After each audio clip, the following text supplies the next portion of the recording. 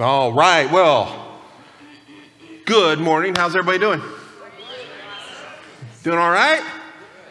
How could you not? The sun is shining today. It's a beautiful day. So we are glad you guys are here. The Point Church, why do we exist? Why are we here? The Point Church exists to welcome the unchurched to become fully devoted followers of Jesus, right? And we do this by pointing people to God, to worship Him with everything that we have. We point people to Jesus, to not only receive, but to demonstrate or to give the love, acceptance, and forgiveness that Jesus has shown to us. And we point people to community, which is the church, in order to be able to encourage and to equip one another. So we are glad that you're here. My name is Tim Bycroft, and one of the pastors that has the opportunity to be here and serve you today. Let me start off by asking a question. How many of you would say that you know God? You know God, okay? Now let me ask another question that kind of goes along with that. How many of you would say that you know God and at some point you've experienced God?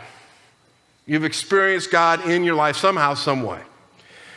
How many of you would say, you know, honestly, I'm not sure I have ever experienced God? How many can truthfully say, you know what, I'm not even sure, okay? But I would like to. You know, that might be the add-on to that. I haven't necessarily, I'm not even sure that I have experienced God, but there's a part of me that would like to. And then lastly, how many of you would say that you've experienced God just radically? And from that experience, your life has changed. How many of you say, because of the experience that you had with God, that your life radically changed? Okay. Well, let's talk about this today. I'm going to jump into the deep end of the pool. I'm going to hit the gas full throttle with this passage of scripture that Paul writes to Titus. And he says this: they claim to know God, but by their actions they deny him. They are detestable, they are disobedient, and unfit for doing anything good. Woo! That's the way to kick off a sermon, right? In other words, they say they know God, but how they're living doesn't show that they know him at all. They say they've experienced God, but their lack of obedience or the lack of way that they are demonstrating in their lives that they've experienced God is not there. And I don't know about you, but I think that sometimes I have fallen into that. Probably more times than I care to admit. That maybe the attitude that I've had may be detestable to God, maybe because of my disobedience, and I'm unfit for even doing anything good because the author of all things good is God. So they claim to know God, but their actions deny him. In fact, I want you to know that this series that we're in right now, this is kind of, this question or this idea is rooted in this. How well do we know God? And have we experienced him? And because of that experience, do we live that way? I believe in God, but so many people, and you have to admit, right? You have to admit, I've heard of God. I know about God. But to be honest with you, I don't really know him. There's probably a lot of people even in this room today that would agree with that. In fact, just knowing God relationally, for some of you, seems like a far-fetched, hard thing that we would ever be able to do, to swallow. It's because many times we just don't understand the reality between the different levels of experiences that we can have with God. So I'm going to give you an example. I'm going to give you an example of different levels of relationships and experiences that we can have with God. Okay, and this is how I'm going to start this example. How we can have, and how I have had an experience with God, I'm going to use my wife. She is God. Okay, she's God in this image. However, this is an example. 30 plus years ago, I didn't know her. Actually, she will tell you that she knew me far before I ever knew her, because I'm that good looking. I actually heard about her before I met her, though. Okay? And this is what I mean. People would come up to me and they would say, man, have you ever seen her? Have you heard about her? You guys would make a great couple. You should ask her out on a date. People were doing this kind of regularly. You guys would make a great couple. Now, I didn't know about her, but I had heard about her from other people. And the truth of the matter is some of us, that's our relationship with God. We've heard about him. We've heard people talk. We've even said, hey, you guys would make a great couple. You should check him out. But we've kind of kept our distance and we're not there yet. They know God, but they don't know him personally. They've heard about God. Well, Mindy and I, one day, this is how this happened. I saw her picture in the paper. My wife, yes, my beautiful wife, won the local county princess pageant. Woo-hoo! Dang straight. My wife was the prime beef queen. No jokes. No. It's not why we call her Mindy Moo. So much trouble. Anyway, so her picture was in the paper. It was like a whole page of her picture, and I saw that. Of course, other people had been priming me and saying that maybe we would be a good couple, so I kind of knew about her. But then when this picture came out, my sister Holly happened to be standing right there, and I bet her $5 that I could get a date with this girl in the paper. And so I won. I asked her out, and we started dating, and we started to get to know each other, right? Through this dating process, we start getting to know each other, and we're just kind of dating each other. There's a lot to find out about each other, right? Good questions. Does she like me? Does he like me? Does she like to go fishing and hunting? Will he watch chick flicks? Does she know how to cook? Does he know how to do laundry and dishes? There's a lot of questions you're trying to find out, and this back and forth thing of discovery is taking place, which I think there's a lot of people, we do this with God as well. We start kind of dating God, flirting with God, and we start asking a lot of questions of God and trying to figure out who he is and why he does what he does in our relationship. And sometimes we get to a point where like, whoa, hey, I'm not sure this is the right relationship that I need to have because it seems like God is asking a little bit too much from me right now, and I'm not sure I want this. Or on the other hand, maybe you really take off in your relationship with God like Mindy and I did. And we got married. We decided to get married, okay? And now, 30-some years into our marriage, I will tell you that we know each other intimately, very, very well. We know each other inside and out. If there's, literally, and some of you guys who have been married a long time will recognize this. If there's a room, there could be a room of 100 women in the room, and I can find my wife's voice in the midst of it. Matter of fact, we've got this little code. It goes something like this. Psst. My wife does. Psst. I can hear that. In a rock concert, I can hear that. And I better. Right? I know her likes. I know her dislikes. I know her expectations of me. And I will tell you, after 30 plus years, this is what I will say. That I know and I long to be with her. That's the kind of relationship. There's a growing intimacy that we have with each other. I don't know everything there is to know about her, but I probably know more than anybody else on this planet about her. But it's growing, and it's still growing. And that's where I think some of you are with God as well. You've dove headlong into this relationship, and over the years it has grown and it has grown and it has grown, and your intimacy level with each other has just grown to a point where you long to be with God. Am I right? Please tell me there's a few of you in here that's where you're at. Yes. Thank you. I was about to lose hope. What I'd like to do today is maybe break down some of where we're at in our relationship of experiencing God and talk about that.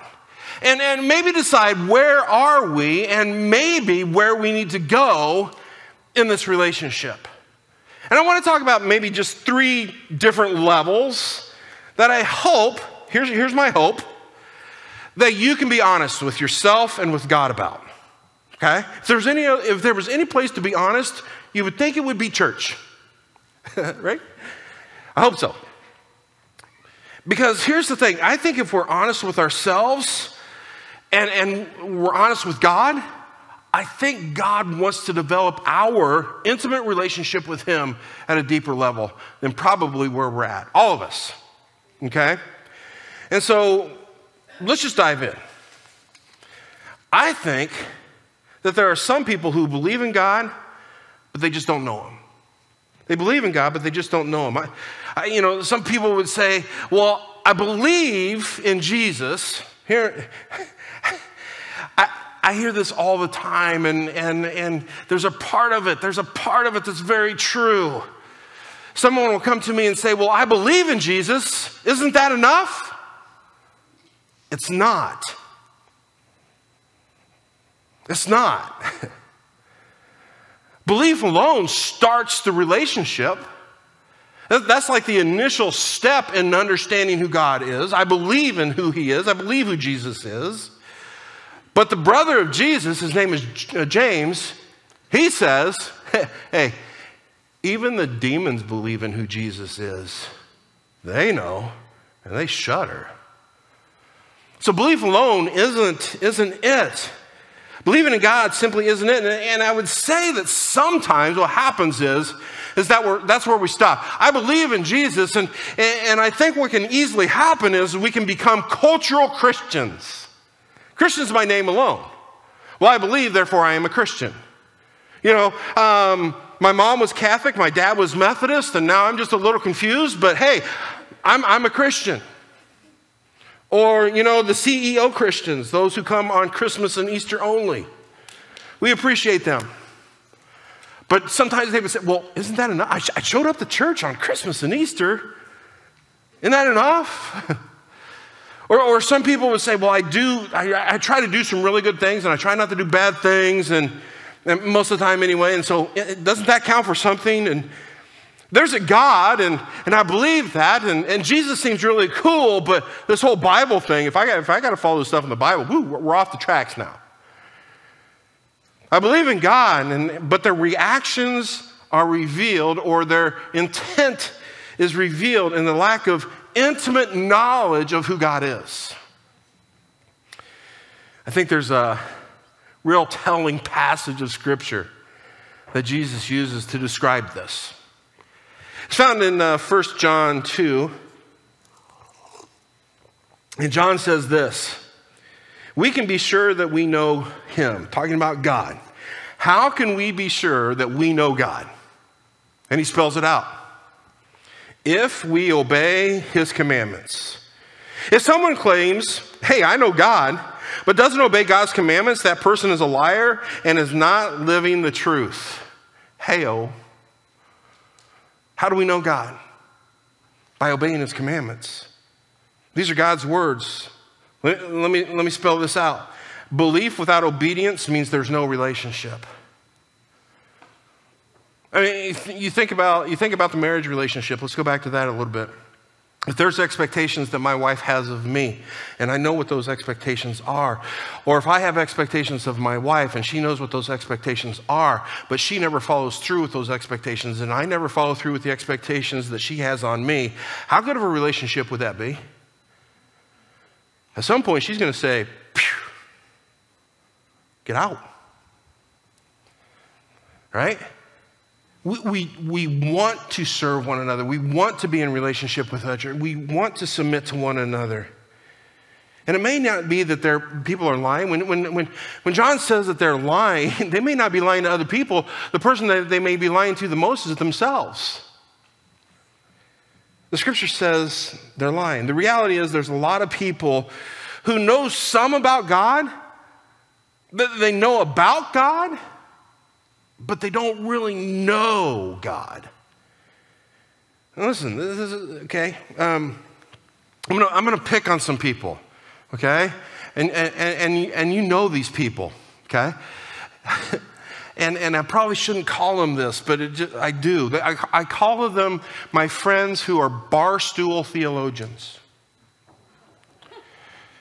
I love them. I love hanging out with them. I really do. They can quote the Bible and they can quote all kinds of historical facts about what has happened in the past with the church and this, that, and the other. And it seems to me like they have a really good head knowledge about religion, and maybe even about God, but it's never transferred from up here to here. And there's a lack of obedience to what they know and how they live. And I sit there and it's interesting. Do you know, I don't know if you've experienced this or not, but if you go and you hang out at the local watering hole, the local establishment, you know there's always 3 subjects. If you hang around long enough, and you know I'm right, if you hang around, there's 3 subjects that are going to be brought up around the bar. You know what those 3 subjects are? You can probably name the first 2. Sex, politics, and I guarantee you, if you stay there, it's kind of crazy. But somehow religion or God will be brought up. It just happens. And I love it. And some of these brilliant scholars or theologians of the Bible start spouting off things. And what's interesting to me is that some of it is truth and a lot of it is not so true. Maybe a little bit of mystical theology tied in there. May sound good, totally complete, but it's inaccurate. So all I'm saying is this. I'm not saying to dismiss the barstool theologian. What I'm saying is be very careful. Be very careful.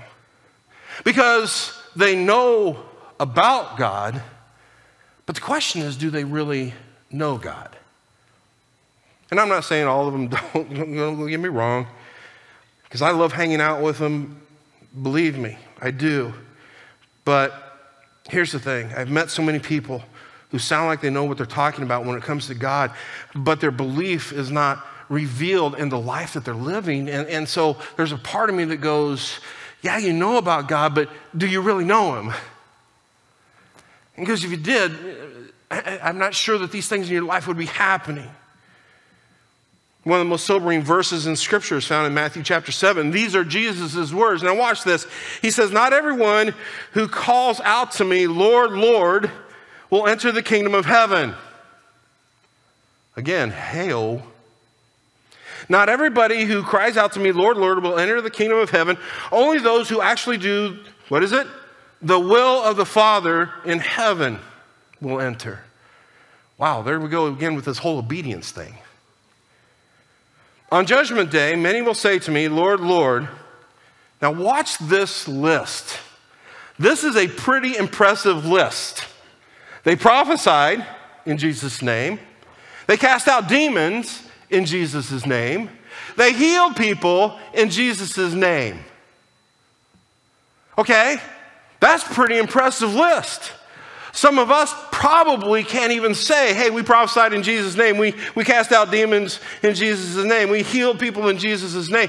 Some of us, our list may be a little bit more like, you know what? I went to Sunday school when I was a kid. Some of us might be, I got confirmed as a child. I dedicated our children in the church. I've done some pretty good things. I've even been nice to some people. I've been generally moral in my life. I gave $1 to that dude ringing the ding-a-ling bell outside Walmart. didn't we do some, Jesus, Lord, didn't we do some generally good things in your name? And Jesus, in verse 23, he says, but I will reply, I never knew you. Get away from me, you who breaks God's laws. You say you know me, but you didn't really know me. You may have knew about me, but you never really let me in. We weren't really in a relationship. And I think that grieves the Spirit of God. Therefore, I believe so many people, so many good people who believe in God, but they do not know Him personally. And one of the ways that we know Him personally is if we obey His commandments. If we obey His commandments. There's this connection between belief and obey. Man, we don't want to talk about this in church very often, do we? This is rough stuff. All of a sudden we go from relationship with God, which is awesome, and salvation and strength and power and peace. And I love preaching these things. I really do. But the truth of the matter is, if there is no obedience, we are not believing fully in God, who is the Savior of our lives. They go hand in hand. Here's a sobering thought. Some of you, I think you have to admit this is where you are. There may be some of you in here today, this is where you are. You believe in Him, but let me put it this way. You believe in God. He's checked your get out of jail or hell free card. He's punched that ticket for you. But He's not the driving force of everything in your life. And He wants to be. He needs to be. He deserves to be. You should want Him to be when you get to know Him. So here's my challenge. If that's you, acknowledge it. I think it just starts there going, yeah, that's me. I know about God, but I'm not sure that I know God. I like the idea and the concepts of God, but then following and obeying God, that's a different story. So maybe for you today, the first step is just simply acknowledging, hey, this is where I'm at in my relationship with God. Because I believe that the Spirit of God, once you reveal that and acknowledge that and say, God, I'm no longer satisfied with where our relationship is. I want to take it deeper. Can I tell you something? That I believe this wholeheartedly, that the Spirit of God will begin to transform you today. He will. If you give Him a shot to do so. Because there's another group that I'm going to talk about today for just a minute. And maybe a lot of you in here today, or some of you in here today would say, yeah, I'm kind of in this category as well. They believe in God, and they do know Him, but not real well. Kind of superficial. Maybe you've had an experience with God, and maybe you've prayed, and God started to transform your life, and you start to have kind of this basic understanding of the relationship that you have with Him. And there was a time, though, that you felt really close and tight with God through Jesus Christ, and now all of a sudden you feel like, whoa, there's some real distance here. What happened? He's not the leading and driving force of every part of my life like He wants to be. You have some knowledge, but to be honest with you, your life really didn't change. And what I would say is this. Many times what we do is we get informed. We get informed about who Jesus is. We get informed about who God is, but we never allow Him to transform our lives. And there's a big difference between information and transformation in our lives. And Jesus was the transformer. You know Him, but maybe you're more like casual friends. He may be your personal idol, but you haven't radically, fanatically allowed Him to change you by the renewing of your mind. You might say, well, Tim, come in, because I may have got some of you off the rails here for a minute. Please hear me, because some of you might be sitting here going, man, am I saved?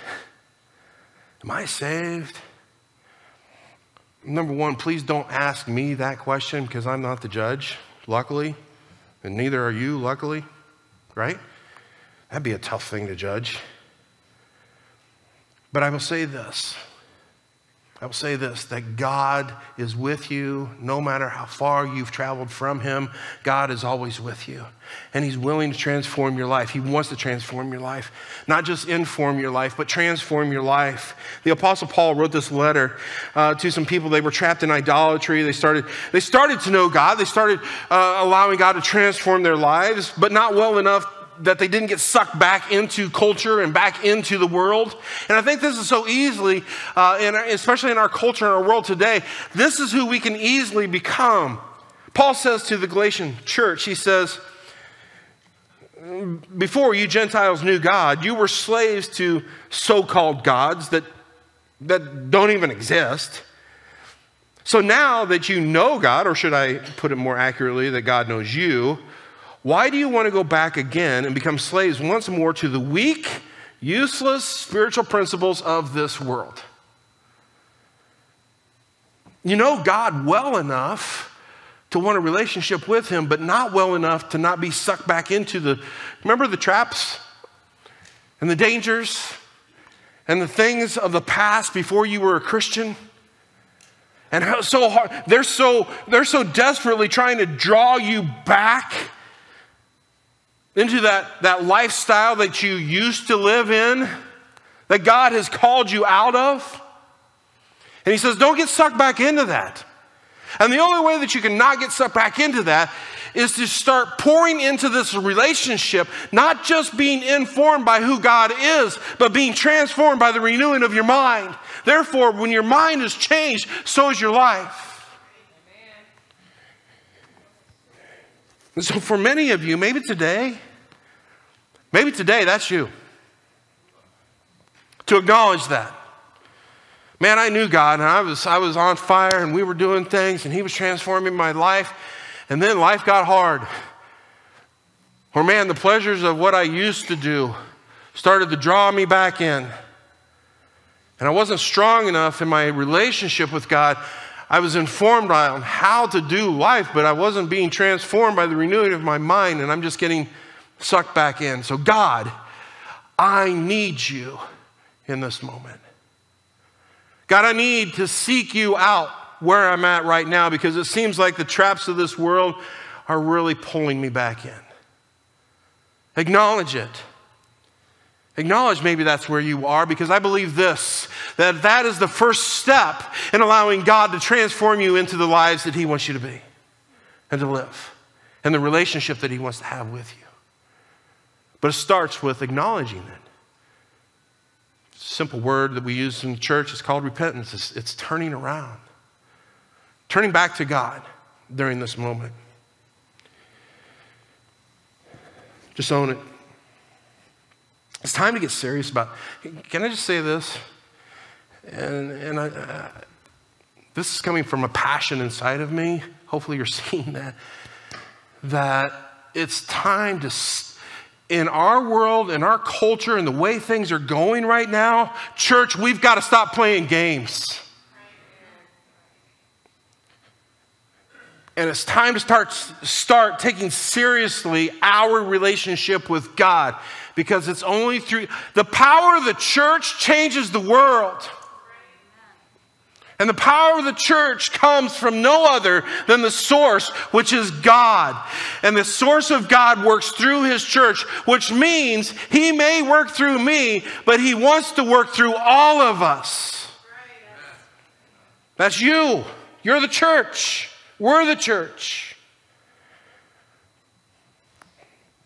There's a third group, and I pray that most of us fall into this category. I hope this is where you are. That we would grow to a point that there are those who believe in God, know him intimately, and serve him wholeheartedly with everything.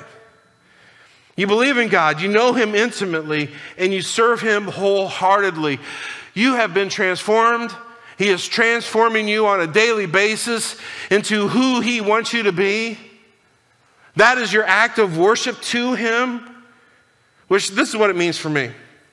I'm just going to talk from the heart for a minute.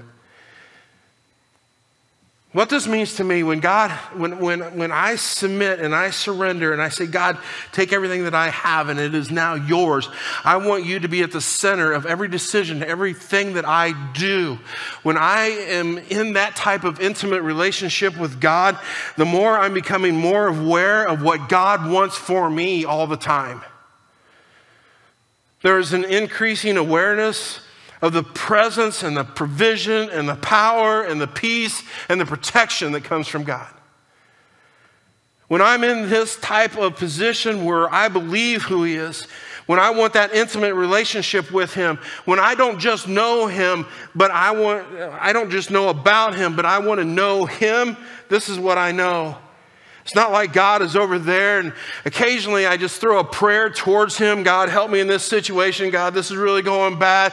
But it's an ongoing communication with God to know the intimate relationship that He wants with me and for others. And He speaks to me and He speaks to you through His Word. I believe that the Bible is a sword that cuts to the marrow. It is living and breathing. And if you're not in it, you need to be, because that's where God will speak to you. He will speak to you through His Spirit, the Holy Spirit, which the same Spirit that raised Jesus from the dead lives in us. And so through that intimate relationship, we have to submit to the leading of the Holy Spirit that lives in us.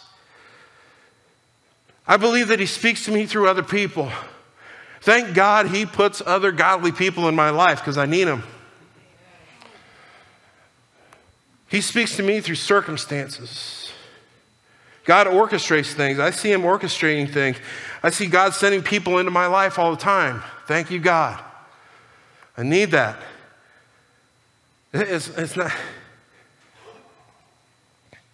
When I am in the relationship with God the way it should be, it's not by sight that I live.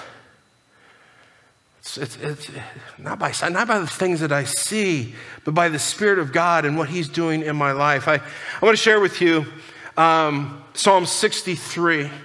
I want you to hear the intimacy that the psalmist is writing when he talks about his relationship with God. In verse 1, he says, "Oh God, you are my God. I earnestly search for you. My soul thirsts for you. My whole body longs for you in this parched and weary land where there is no water." Man, that's where I want to be. I want to long for God. In this world where there's, trust me, right? You guys know this. In a world that ultimately never satisfies, I want my hunger and my thirst and my desire to be driven towards the one who does. And that is God. I've seen you in your sanctuary. I've gazed upon your power and your glory.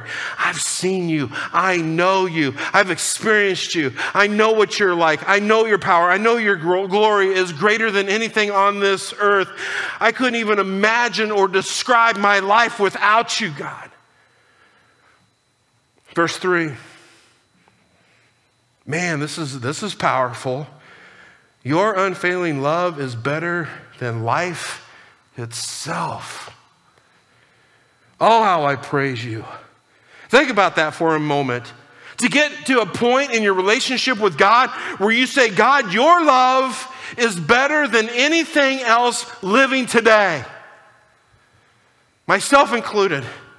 Your love is better than life. And because of that, all I can do is glorify you, is to worship you, is to praise you, is to allow this relationship to grow more and more. Verse 4, I will praise you as long as I live. I will lift up my hands to prayer to praying to you, prayer to you. Listen, I can't be quiet about you, God.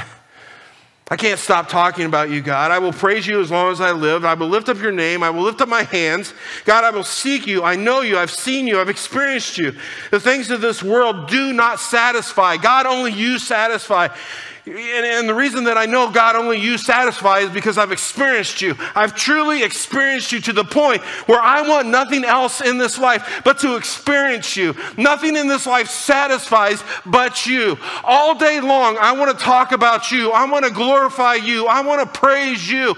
I can't stop lifting my hands to worship you because, God, I've experienced you on such a level, an intimate level, that my life has changed. I'm not informed by you. I'm transformed by you. And I want other people to be transformed by you.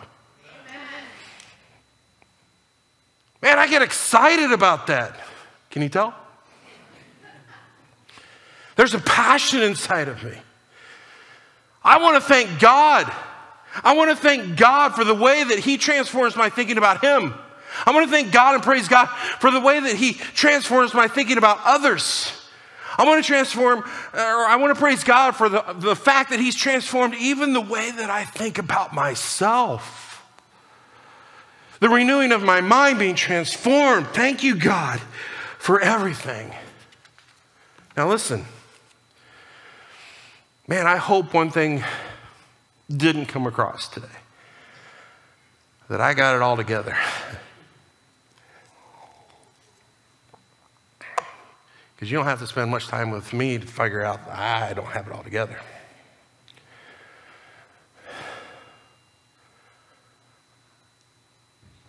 But I was the one. Yeah, Tim Mycroft, I was the one. I was the one who believed, but didn't act like I believed.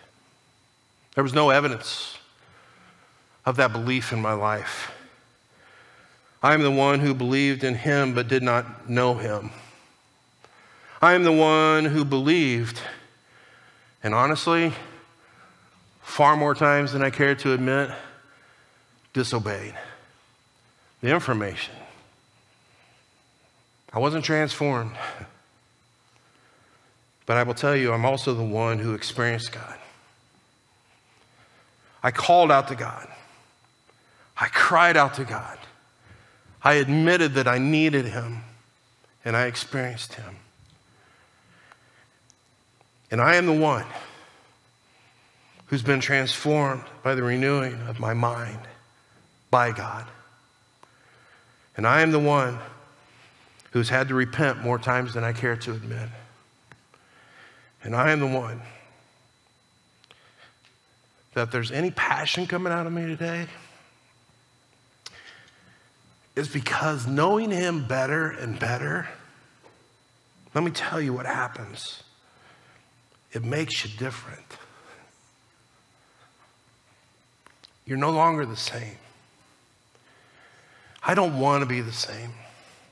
I don't want to be that guy again. As I grow to know Him, I become more generous in every way.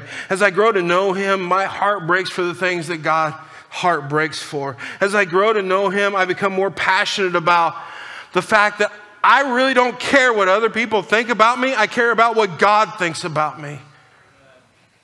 And I care that they understand about what God thinks of them as well. As I grow to know Him, I burn with a passion to tell others about Him.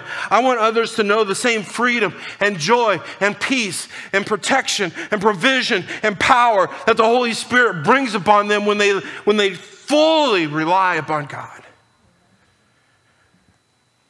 I look at things that I used to look at and it never bothered me, and now things that never used to bother me now bother me.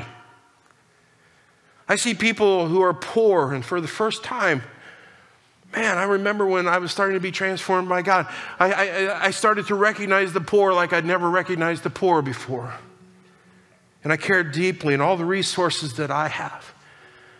Man, all the resources that we have, and sometimes it bothers me that we're not doing more. I see the orphans, I see the hurting, I see the lonely. Maybe the biggest thing in my life that I never want to go back, never want to lose, after experiencing God, after allowing Him to transform my mind, is this: that when I sin against God, I gotta be honest with you, before I can brush it off. And now, because I know him, I know it grieves him when I sin and I'm not obedient, and therefore it grieves me. But I'm different. I'm different. And the reason I'm different is I know him. I've experienced him. And I've allowed him to transform my life. So how do we get to know him? I'm going to close with this. How do we get to know him? Some of you may be sitting here today, and if there's anything that has bumped you, prompted you, challenged you, let me know. Let me tell you that it's not me, it's the Holy Spirit.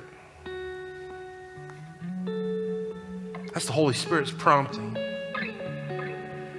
And I believe that getting to know Jesus and getting to know God is actually the easiest part. It's simply this. If you seek him, he will find you. That's the great extent of God's love for you. That if you seek him, he will find you. Open up yourself to him, to seek him, because I guarantee you, if you're hungry for him, he will feed you. If you're thirsty, he will give you something to drink. If you seek him, you will find him because he longs to reveal himself to you. That's the God of love. That's the God of love. You don't have to go to a class. I'm not going to give you 7 steps to finding God.